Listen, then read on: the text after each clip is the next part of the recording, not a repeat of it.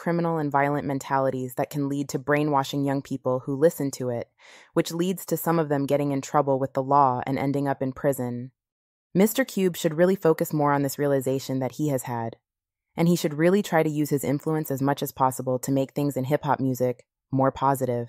Bill acting like he don't know who. Your buddies, Ninja, that's who. Hilarious. Cube wants out now. Lol. I've been trying to tell people for decades that rap music is designed to manufacture criminals. Kids think it's cool to want to be a gangster. It's not only keeping kids on the streets down, but it's entered the homes of the average middle-class family. So, what Ice Cube is saying is, he should have never made it as an artist. Watching Bill gaslight Ice Cube is cringe AF. You can't make several Hollywood movies unless you're in the club.